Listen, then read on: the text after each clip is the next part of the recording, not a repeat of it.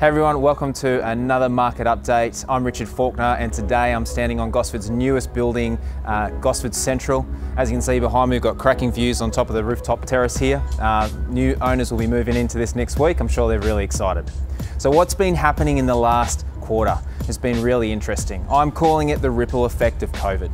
What effect is that having on the property market? Well, residential houses, we're seeing real good volume of people coming through those properties. We're seeing multiple offers and we're actually seeing prices starting to increase. Strata apartments and townhouses have been okay, they've been steady, but seem to be holding their own. So what's been really interesting is the rental market.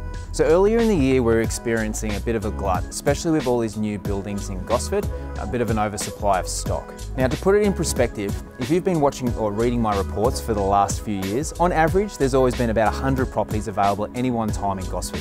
Now, that has dropped by 70% in the last 3 months. And what we're finding, we're getting anywhere from 20 to 70 groups through our inspections, and they're actually offering more money than what we're advertising the property for.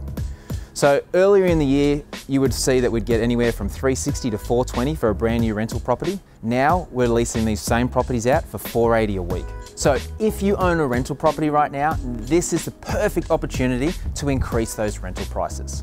So there you have it, guys. That is the ripple effect of COVID. I hope you've enjoyed watching this market update, and if I can ever be of any assistance with your real estate needs in the future, feel free to reach out.